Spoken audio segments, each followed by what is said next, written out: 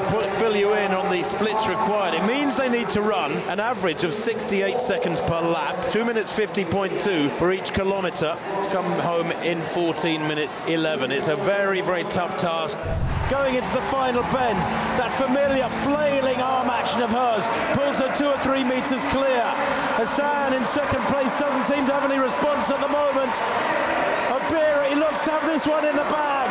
Tirop comes around the outside of Hassan, and this is a surprise, a big surprise. Obiri has turned around her season in the space of 3 weeks, strides away here, but Tirop coming back at her. Tirop closing, it's going to be mighty close, but Obiri takes it there at the line, 2 metres ahead of Tirop, and Hassan beaten into third place. Well, what a turn up for the books.